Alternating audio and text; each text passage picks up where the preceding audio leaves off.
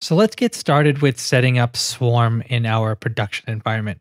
And like I said before, Docker Swarm actually gets shipped with Docker. So when you install Docker, you already have Docker Swarm at your disposal. The only problem is it's disabled by default. If you do a Docker info, it's going to let you know whether Swarm is enabled or not. And we can see here Swarm is set to inactive. So to enable Swarm, all we have to do is Docker Swarm init. That's going to initialize Swarm. And we're going to get an error. And it's basically saying that, we've got multiple IP addresses. We have to tell what IP address we want to use for Swarm. So it looks like DigitalOcean gives us two IP addresses, one on Ethernet 0, one on Ethernet 1. Let's just grab the one with the public facing IP. And then we just need to pass that into the advertise-addr flag. So let me copy my public IP.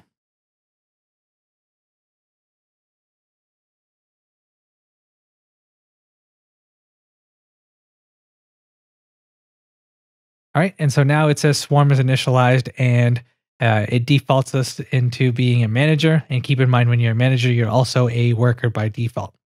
And if we wanted to add more nodes into the Swarm, it provides us two commands. So this command is going to allow us to add a new node into our Swarm as a worker node. And then this command down here is going to allow us to add a new node into the Swarm as a manager node. But like I said, we're going to stick with just one node for now, just to keep things simple. And you'll see that, Docker Swarm is very similar to just doing regular Docker commands like Docker run, Docker create, and things like that. So if I do a Docker --help, you'll see all of the commands that we have. So we can do Docker create, which is going to create a container. We can do Docker rm to delete a container. You can do Docker update to update the configuration for a container. You got Docker stop, which is going to stop a container. Well, Docker Swarm isn't really any different, right? Except instead of working with containers, it works with services. And a service, remember, is pretty much just a container. So you'll see that there's a lot of similarity between Docker containers, just running individual Docker containers, and running Swarm services. So if I do Docker service, so this is how you get access to all of the Swarm related commands, and I just do --help, you'll see the options we have. So we have Docker service create, right? Very similar to a Docker create, which creates a container. We have ls, which is going to list out all the services. We can delete a service. And then a lot of the orchestration takes place with the rollback. So you can, revert changes. You can scale up the number of instances for a service, and then we can update specific details about a service. So I just really wanted to highlight that, there's nothing really that much different between Docker Swarm and just running regular Docker commands. And so we can do all of the things we want to do by just running Docker service commands. However, that's a little tedious. Just like running all of the Docker run commands, it's hard to remember all of the necessary flags and things like that. So if you remember or you recall, when we wanted to kind of automate all of our Docker run commands, we just put all of our Docker run configurations into a compose file. And the nice part about Docker Swarm is that we can do the same exact thing. We can put all of our configurations within a compose file. And what's even nicer is that we get to use we can use our compose files that we already have. So we can use everything that we have already pre-configured, and we could just add in a few extra fields that are Swarm related. So let's pull up the documentation to see the specific Swarm related configs. So if you go to the reference section under Docker Compose, and just search for the deploy section, this is going to give us a lot of the options that are specific to Docker Swarm. It's going to give us all the information that we need. And so skip endpoint mode, that doesn't matter. Labels doesn't matter. Placement doesn't matter. Here's the first flag or option that we can add to our compose file that's a little bit interesting, which is replicas. So here, the replicas defines how many instances of a specific service you want to run. So if I set replicas to 6, like in this example for my Node app service, it's going to give us 6 containers. So as our application demand grows, we can just spin up more and more containers by increasing the number of replicas. All right. There's a resources section where we can kind of constrain the resources that each container can use. We're not going to do much regarding that. Restart policy, this is going to determine, when and how we restart a container. If it crashes, should we restart it? And if so, how long should we wait? So let's add restart policy as well as replicas to our configuration. So under our prod file, because we only want to run we only want to run Swarm within our prod environment. We don't actually want to run it in our development environment, because in our development environment, we can just use Docker Compose. That's perfectly okay. So let's go to our prod. Under Node app, we'll just add a section called deploy.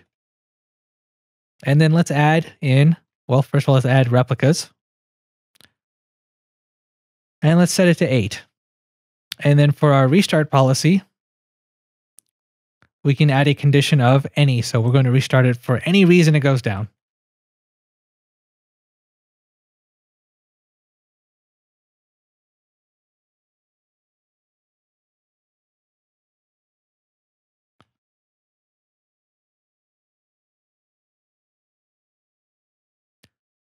And we can set a delay between each restart attempt, but I don't really care about that.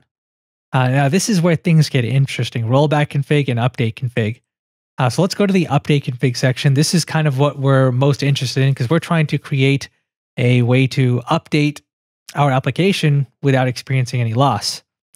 And so this section just tells you, configures how the service should be updated. So useful for configuring rolling updates. So this is exactly what we need. This is kind of the real reason we wanted to go to Docker Swarm. So here we have this flag called parallelism. So this just sets the number of containers to update at a time. So if you have 8 containers and we got to update the image of all 8, what it's going to do is if we set parallelism to 2, it's going to update 2 containers at a time. So, we can run 2, and then once those 2 are up, we'll then move on to the next 2 containers and then the next 2. So, when 2 containers go down, the other 6 just pick up the slack until it comes back online. The delay is the time to wait between updating a group of containers.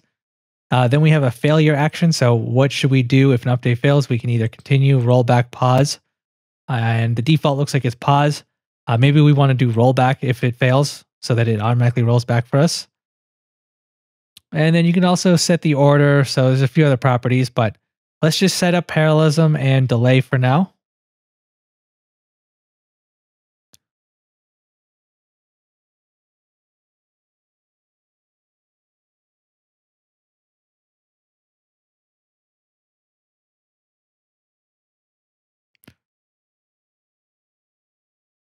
We're going to set that to 2, and we'll set the delay to be 15 seconds.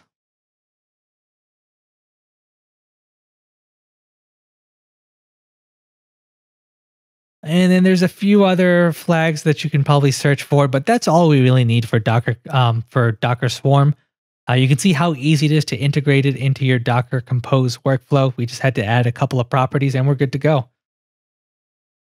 So we made a few changes to our Docker Compose file. So we have to actually push these changes to our production server. So we have to do a commit in Git and then do a Git push. So I'm going to do a Git add, and then we'll do a Git commit.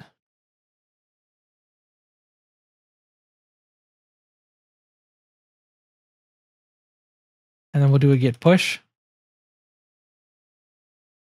All right, then in our production server, I'm going to do a Git pull. And so now we have the updated Docker Compose file.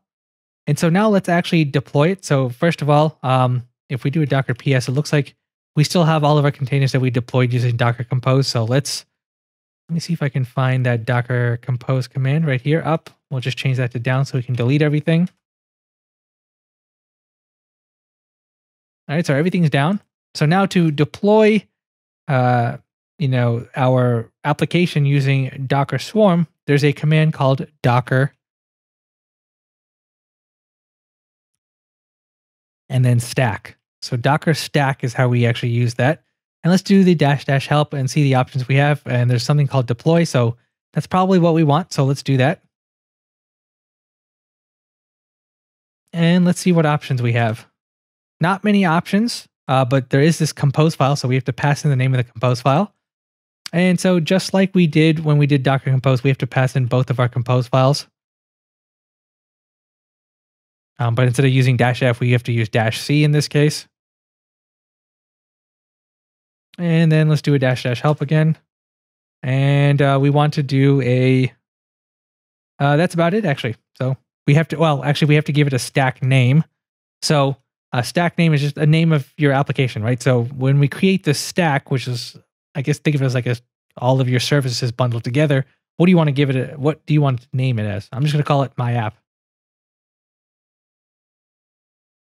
So let's deploy that. And so you can see it's creating all of our services. So it actually creates a network just like Docker Compose. And then it's going to create our 4 different services. And some Docker commands or some Docker Swarm related commands, you can do a Docker Node ls. This is going to list out all of the nodes within our Docker Swarm. And so you can see here, this is this specific node. We only have 1 node in this case. If you do Docker stack ls, it's going to list out all of your stacks. We just have 1 stack called my app. If we do a Docker stack, and then let's do --help, we can list out all the services in a stack. So let's do Docker stack, and then services, and then we call my app. And it's going to list out the 4 different services. So you can see the different images. This is the equivalent of doing just like a Docker PS, right? So we see, the container name or the container ID, the name it's given, how many times it's replicated. So we only have 1 Mongo container, and then what image it's using. And if you take a look at our Node app container, we have 8 of them. So we have 8 individual containers for that. And we can verify that by doing a Docker PS. And you can see most of these are Node app containers, 8 of them specifically. If you want to list out all of the services across all stacks, you could do Docker service ls. However, keep in mind, we only have 1 stack. So we see the same exact output as we saw before. All right, now we can also list out tasks, right? And I guess I didn't really go over a task, but when it comes to creating a new service, updating a service, deleting a service, Docker Swarm generates a task, and then it pushes that task out to a worker node so that the worker then can actually perform that task. So if I do a Docker service, a Docker stack, PS, and then let's do --help. And then we pass in the stack name, it looks like. So Docker PS. And so this is going to list out all of the tasks for my stack. So it's going to be called my app.